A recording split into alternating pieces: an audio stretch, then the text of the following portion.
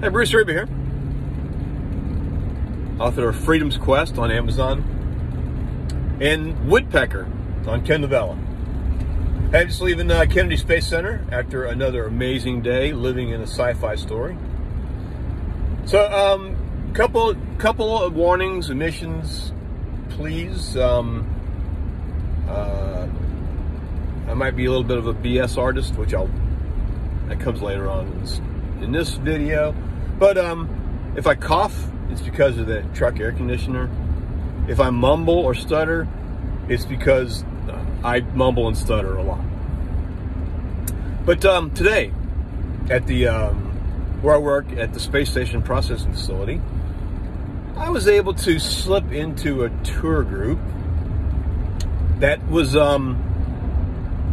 touring the labs where they grow the vegetation for the space station, or they bring seeds back from the space station and test out the effects of radiation and microgravity. And as part of the tour group, there was people who were the Einsteins of the radiation and plant world in deep space. We're answering questions. And, I told them, I says, well, I'm not even smart enough to ask you the right questions. But I did my best. And they graciously pretended like they were having a good time, which always helps. And maybe they were. Right? So the one lady, she was like an expert in plants and microgravity. And I've actually read about her in the KSC News magazine. But so she was telling me about microgravity and then the effects of radiation in deep space, and their plans on different things on the moon and Mars, and so that got me interested in the radiation kick. So, and she pointed to this guy next to her and said, "Yeah, well, here he'll answer all your radiation questions." And it was kind of a younger guy, maybe 32 or something. And he was NASA's expert on radiation, deep space radiation and plants. And he told me all about the tests they're doing, what types of radiation, some of the effects, and I was fascinated. I was geek enough. It was enough of a geek to be really fascinated.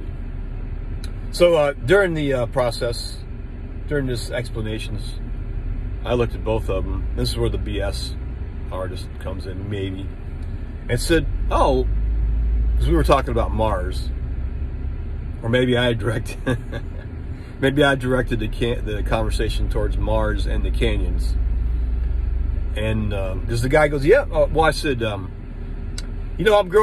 wrote a science fiction story.